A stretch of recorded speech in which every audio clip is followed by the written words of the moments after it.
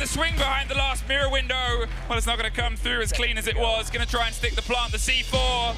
It doesn't quite get the full catch on both. Leon's down. They can recollect it, but they don't need to. From the opposite, the top of Armory stairs itself. Spirit loses it. Deapek wide. He wants to go for a bit of a flat push. The blinds come through. The push behind it, crying. He suffers. There's Deapek. There's Deapek. Big ET on the back line.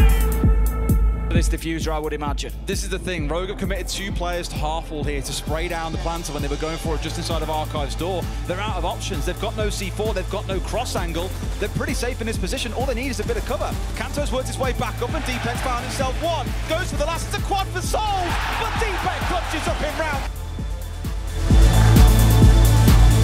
Saber manages to get one, but there's a big double from Deapek! Surely not again, Des! We've seen this before! It was a 1v3, it's now a 1v1 Deapek. He's looking for his man, he sees him